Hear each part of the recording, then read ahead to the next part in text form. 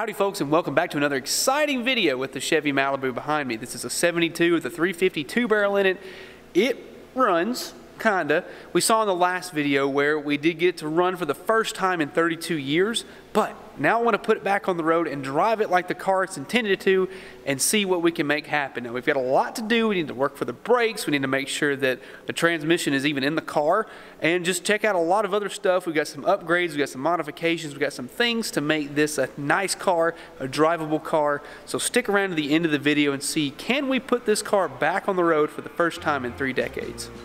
Now, if you haven't seen the first video, make sure you check it out because we had a lot of fun trying to get this thing back on the road. We dug it out from where it was sitting and we had to do a little diagnostic work to figure out what exactly was wrong with it. And with a little bit of effort, we got the thing to run.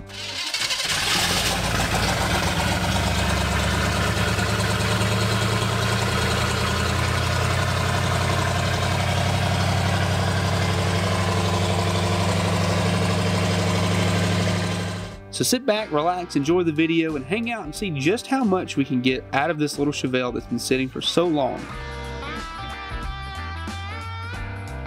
Now this is where the fun's going to begin. We have everything here to rebuild the brakes and make this car be able to stop now that we've figured out how to make it run. The biggest thing that we're going to do and tackle today is convert the front to disc, and on top of that, power disc. So we're going to take the old front drum and spindle off, remove that, add the one that's in the trunk, resurface the rotors and all that good stuff. We've got calipers here, we've got a new master cylinder, new pads, an oil change with the zinc additive just to make everything go right. We've got our dust caps for the spindles. We have all sorts of bearings, seals, new hardware for the shoes, new shoes themselves, and wheel cylinders, and then all the brake hoses you need to make this complete. So this is gonna be fun. Let's go ahead and tackle this and see what we can make happen because I am so excited to get this car back on the road. Let's see what we got to work with under here.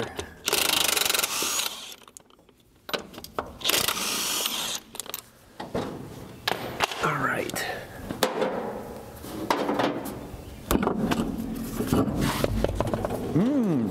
Toasty drums. Now the good thing about this car is that all of it is unlocked for the most part. I mean, they do spin freely, so hopefully it won't be too bad to actually pull this off and get the drum off. What the heck is that? Oh. There's my Taco Bell fire packet that somehow managed to get under the car. That's a little embarrassing. I'm hoping that this thing is not as bad as I think. He wanted to go with the front disc, and I agree. Discs are nice. No, are you really gonna fight me? Are you really gonna fight me? Like, this is not cool. Let's just get this bearing. Oh, thank you. That was very nice. So kind of you to agree with me. Look at there. Now the real question is, why did I just do all that? Because I'm taking the spindle off. Oh boy, I think I've lost my mind. So this tie rod probably got replaced at some point and they just didn't put a cotter pin, they just used a nail. Hey, sometimes you gotta improvise.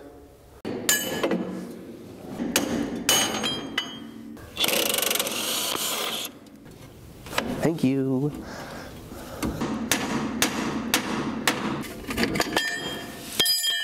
Nice. Oh, there we go. Thank you. Thank you, thank you. Nice.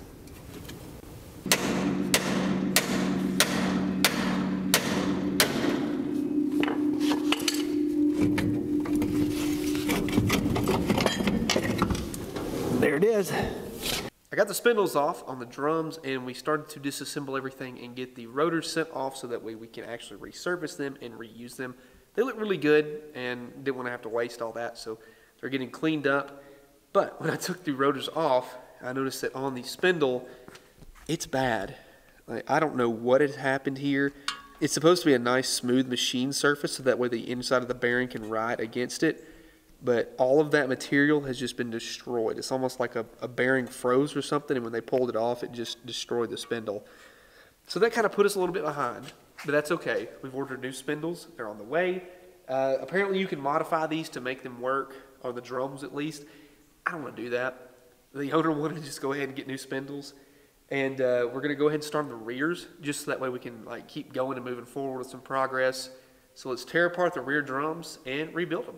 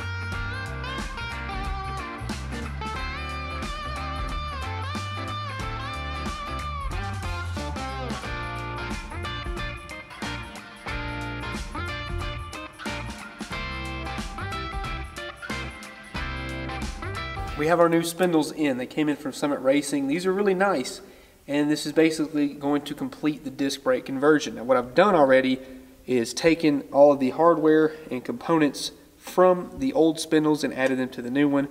So we've got our caliper brackets and our dust shield here. So everything should be ready to go to put back on the car. So let's just see how it looks.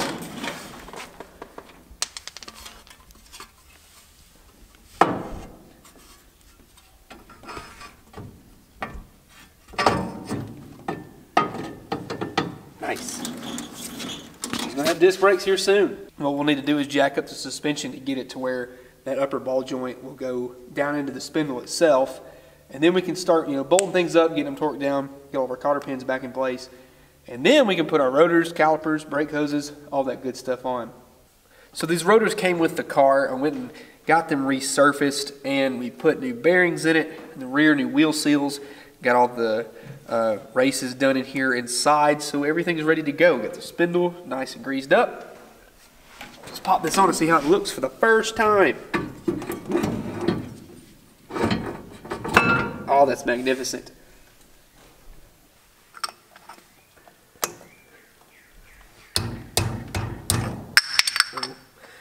Please don't do this to me.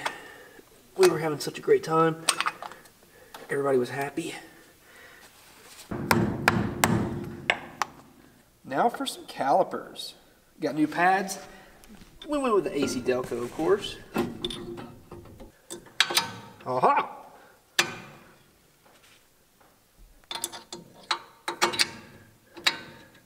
Nice. Look at that. Woo! We have complete front disc swap ready to go.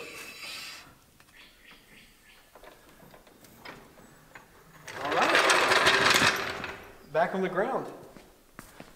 Nothing fell off, so I think that's successful. And we still have to change the master cylinder and get that out of the way, add the brake booster, and then run some kind of hose as a vacuum source for the brake booster. But once we do all that, we're basically done. So the car is back together. Theoretically, I'm very excited about this. That was a lot of work, but it was worth it. I mean, this car is going to have power disc brakes on the front. The drums are rebuilt. New gas tank, everything is ready for this car to be a usable vehicle once again.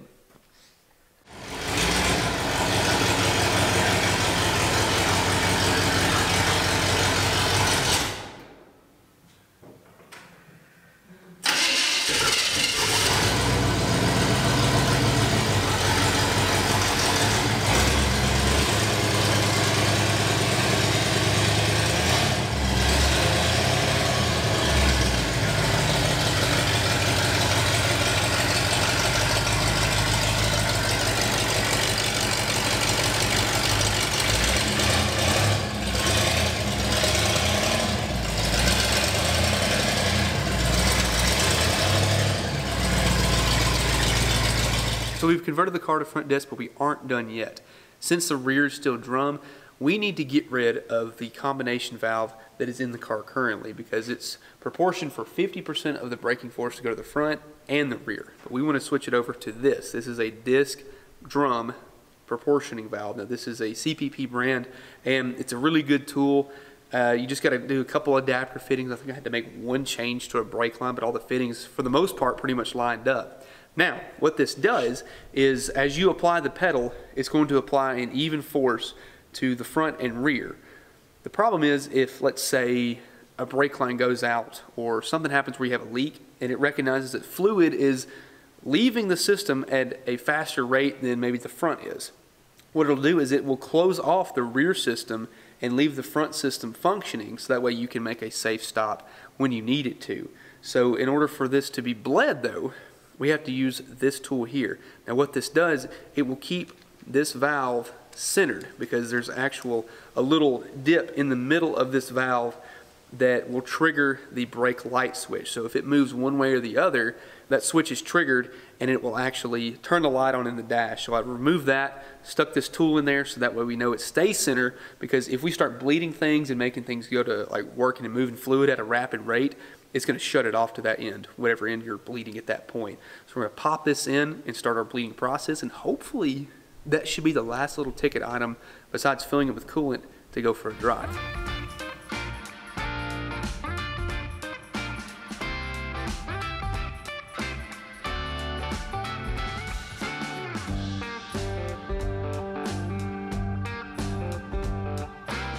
I'm going to crack the master cylinder lines here and just wait for a little bit of fluid to drip out. What I'll do is I'll have Tony sit in the driver's seat and just slowly work the pedal until I see some dribble out. That way I know that the master cylinder is actually bled.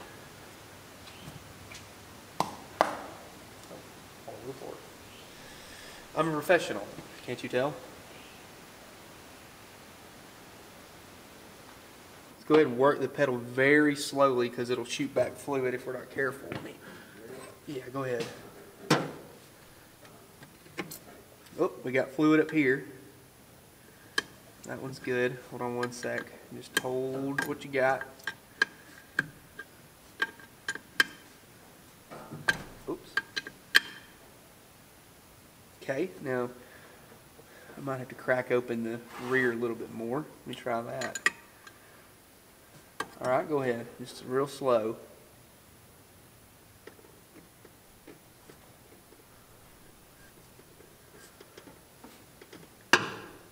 We're getting a little bit, getting some air. Come on now, Betsy.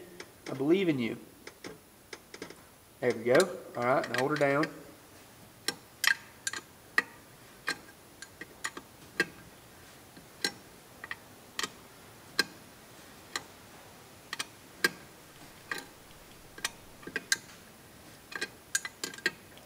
Alright, the master cylinder is a go.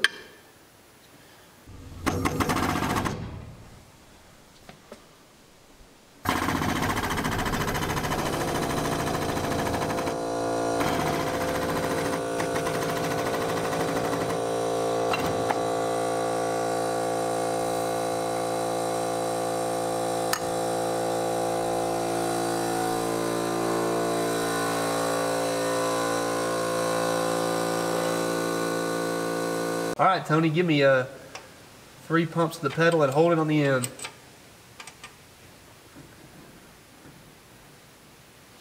Good? Good. Get a little fluid. Do it again. Oh, we got a lot of fluid that time. That was a good sign. All right, one more time. All right, hold the pedal down. It's still not working. Now, pump it up and then hold it again. It's not stopping it. Like, it just won't do it.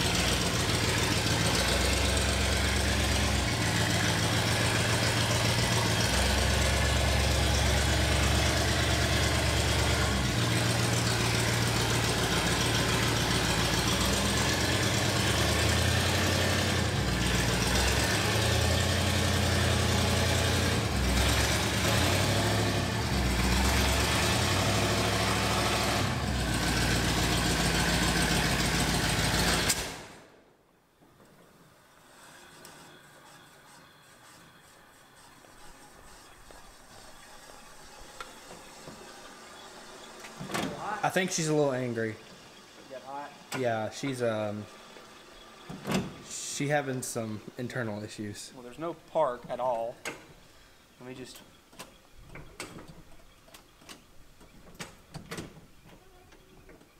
This shifter's bad. Is that neutral? No? Is that neutral? No.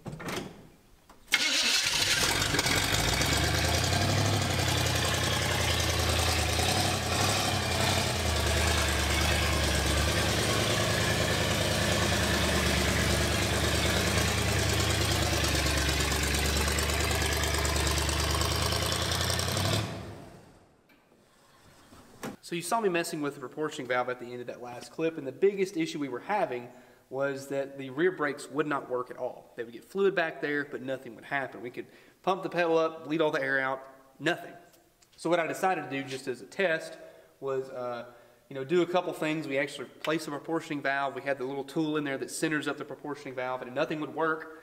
And I got to thinking about it, and I actually called CPP, and they verified that, but the pedal engagement with that original brake booster was the biggest issue, because that was the only thing I did not replace that was still original equipment. So when that brake booster was on, you'd mash the pedal and it wouldn't engage the pedal enough. So the master cylinder was only engaging the fronts, wouldn't touch the rear, so whenever you'd mash the pedal, it was like, line lock. And the car would not stop at all.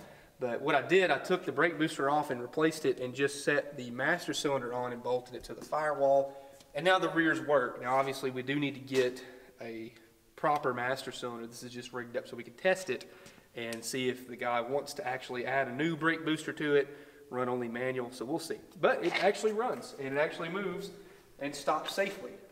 That's a big, big step in the right direction. So I'm happy to see that this car is almost road legal, almost road safe and ready to go. Got a few more things to work out. I've got some tuning issues that I want to kind of sort out and get going and get the car, adjust the brakes a little bit better. But we're almost there. We are almost there. Now the owner dropped off some nice tires. These are 235 6015 BF Goodrich Radio TAs. Some nice white letters. We'll clean the blue off, make them look a little bit nicer. But this is going to be the last piece of the puzzle to get this car back on the road and drivable.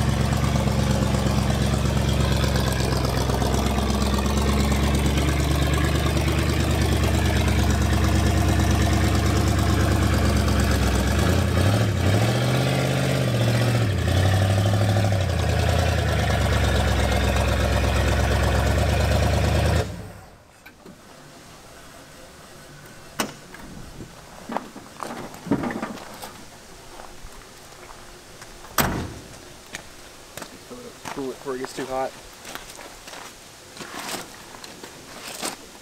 In between this clip and that last clip, we were trying to pull the car back in because we could tell a storm was coming, but the transmission decided, hey, I don't feel like moving anymore, especially up this small little grade we have here. So we're going to add a little bit of trans fluid. Oh, miss everything with the funnel. And then we're going to go for a drive. That should be enough, right? I measured that to the ounce.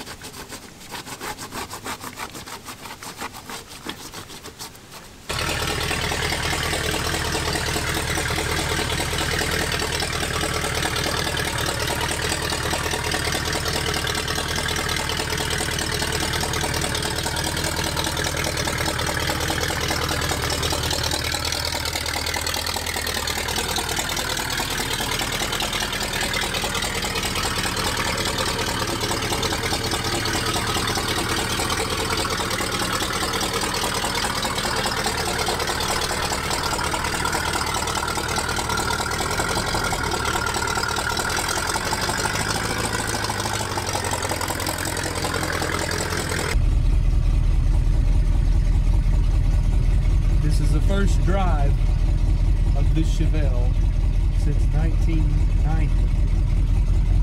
When we did the math, it came out to be 32 years exactly. That's a long time. And I'm about to put it back on the road.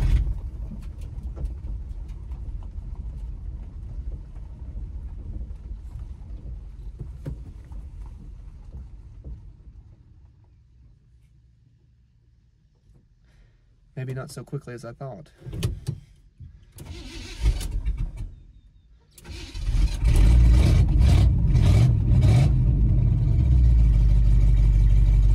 As I was saying, I'm about to put this thing back on the road for the first time in 32 years.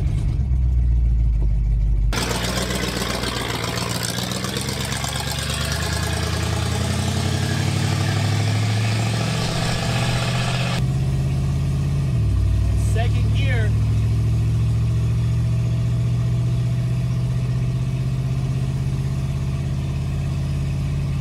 Come on. That's third.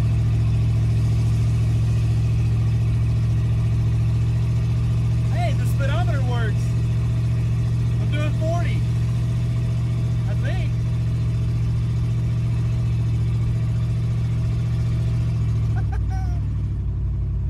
Whoa. Changing a little bit of alignment here. The steering wheel's kind of this way. Please keep running. The brakes. The brakes work great. The pedal's just really stiff because they're not powered. So I need to fix that. But it's still functioning. Oh no. It's still functioning. Famous last words as I get crossed up in the middle of an intersection.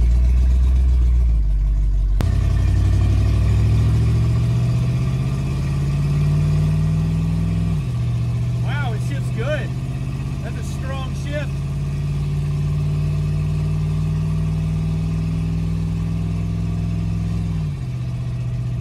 Second to third's a little bit. That's 50 miles an hour.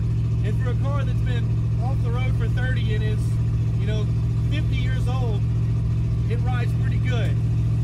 A good set of tires, power steering works. She's a little floaty, but we're working on, original suspension here. It rides pretty nice.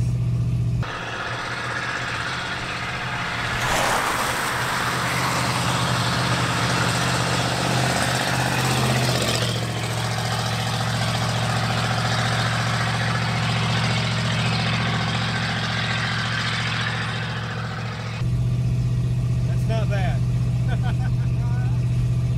That is not bad at all. Not running hot. Still cruising fine. This is amazing.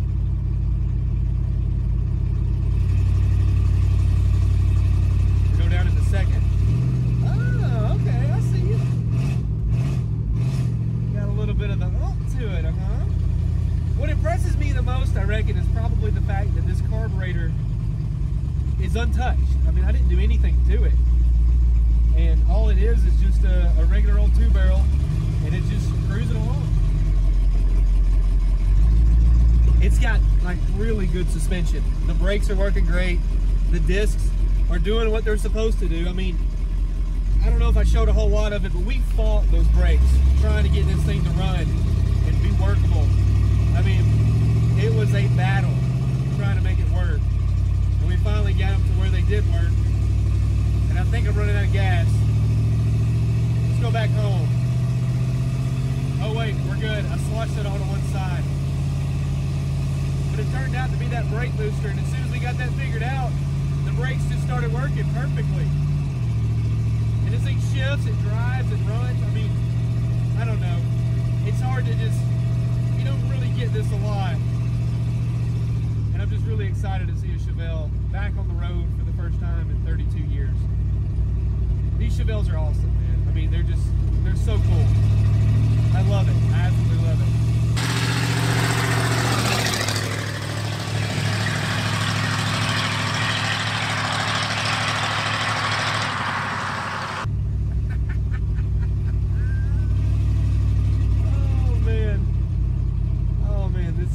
It doesn't get old. I'm telling you, it does not get old. I love shakedown runs. I love it. I love it so much. Oh man, it doesn't get old. I swear. I mean, Chevelle, like, this is one of the ultimate muscle cars of the era. Even though this is just a plain Jane 352 barrel, it still has the look, it has the feel, it has everything about it that makes it an awesome car from the era.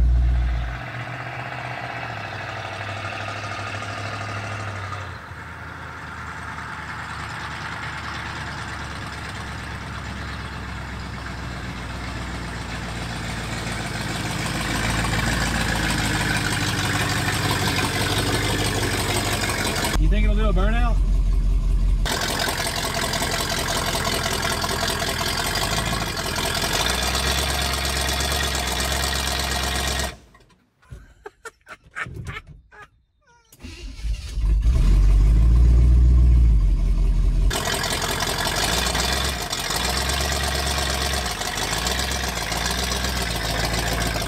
It won't do it. It will not do it. Maybe it'll spin some gravel.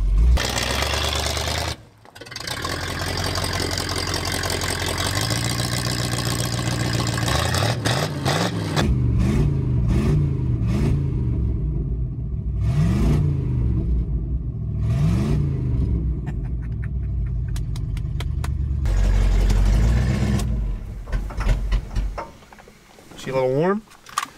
Let's go check out what happened. Ugh.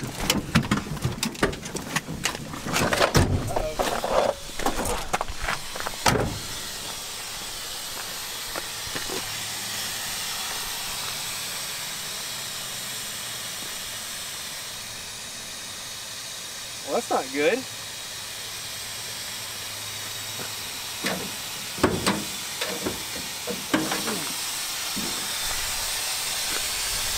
We'll let her calm down a minute.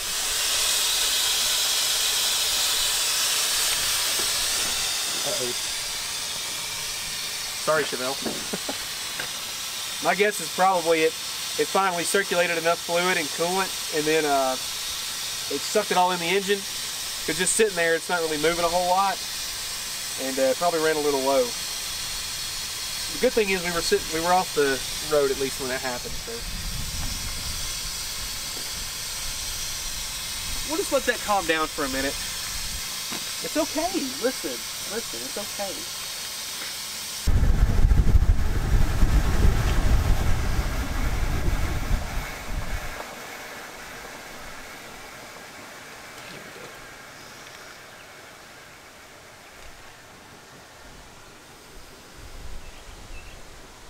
She's a little upset, but it's okay.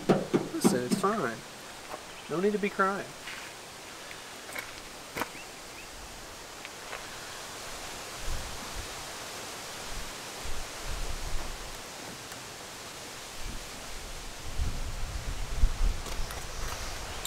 Oh yeah, she's a little empty. I think empty might have been an understatement. Yeah, we're still not full. I'll be back. I did add a good majority of this and some water, but apparently whenever it was full and the thermostat opened, it wasn't full. So we'll try that again. Well, I think I noticed why our coolant was puking out, and our generator light came on, which is for the alternator, which means it's not charging. And it just so happens when I looked in under the hood, there's no alternator belt, which means there's no fan belt. So somewhere down the road, we lost the belt, and that's why she started running hot and stopped charging. I don't feel as bad now. Maybe it wasn't my fault completely. Maybe only like 85% my fault. Well, there she is. Here's our culprit. Right in the driveway. So from here to there, it got hot. Well, I guess we need to go get a new one. All right, let's get that power steering pump belt too. I bought both belts just to go ahead and do it, so that way he would have to worry about changing a belt later on and having the exact same thing happen. So we'll just change both of them and call it a day. She was on her way out. Look at that. I could break this belt. That would have been bad. We don't need something like that on our nice car.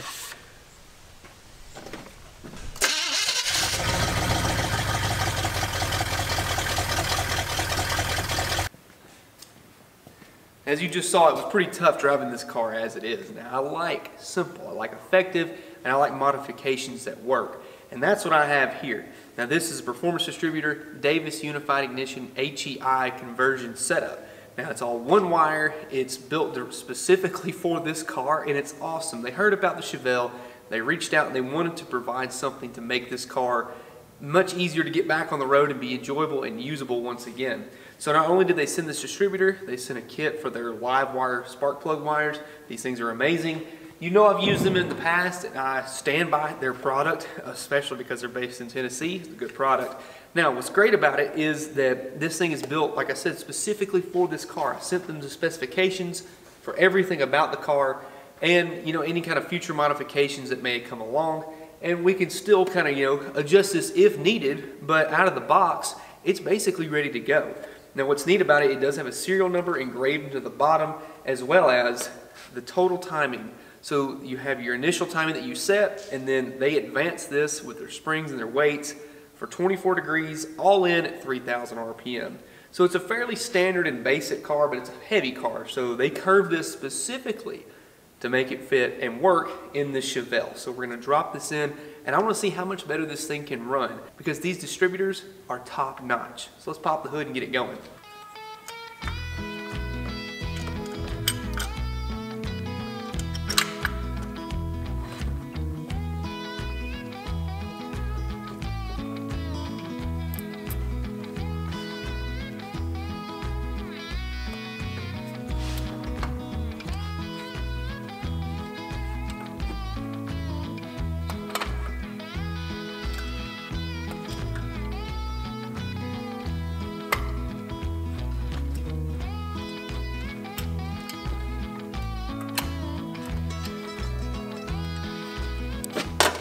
Now it's time for these hefty live wire spark plug wires. And don't even think about forgetting your dielectric grease.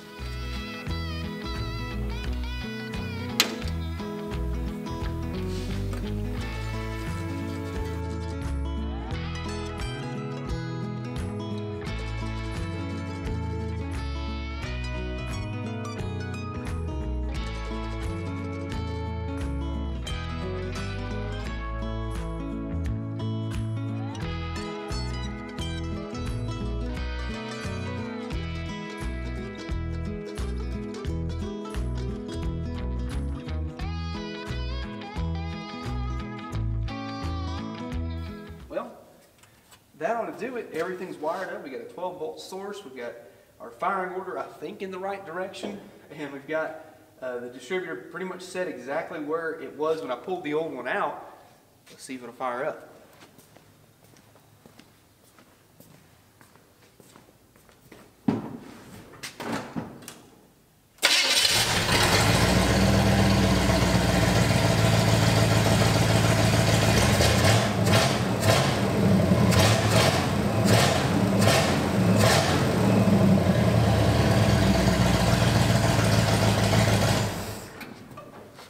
Wow. This thing sounds instantly rev happy, snappy, right off acceleration. Let's go drive it.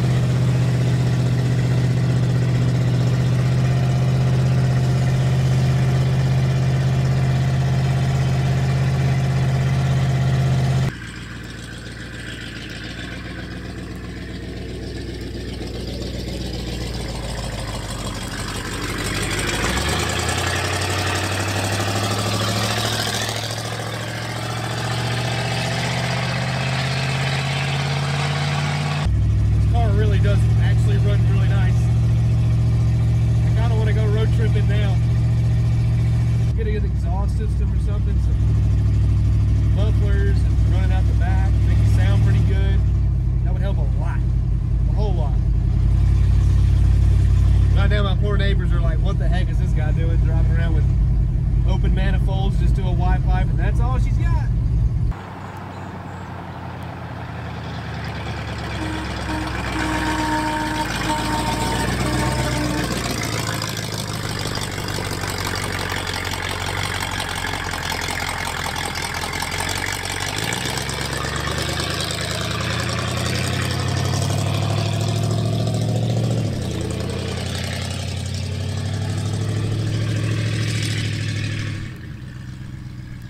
Stops really well.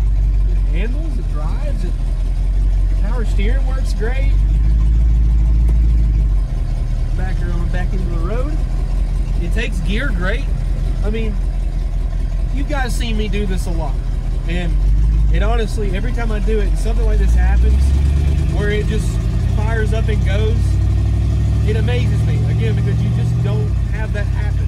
You really don't. It's very rare something runs this good right out the gate. Maybe that's the GM in it. I don't know. Probably so. I can see that.